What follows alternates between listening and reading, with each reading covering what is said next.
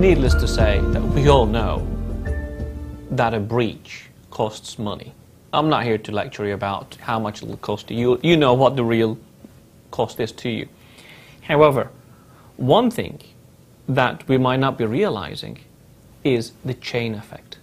What is chain effect? Well, chain effect is about reliancy that we're building.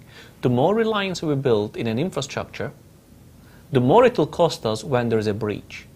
We are all building reliancy as companies, as enterprises. We're building reliancy on this technology called computers and internet.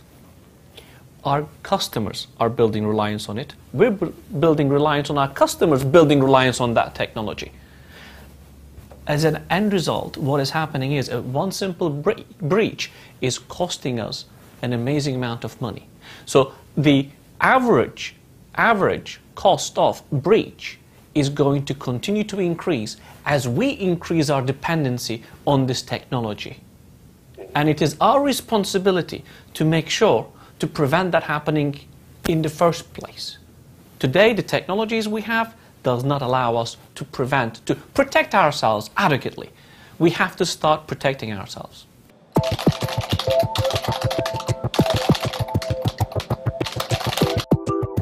You've just heard the thoughts of Melih Abdulhayolu. If Melih has provoked you on issues like security and trust on the internet, authentication, and malware prevention, please visit www.melih.com for more.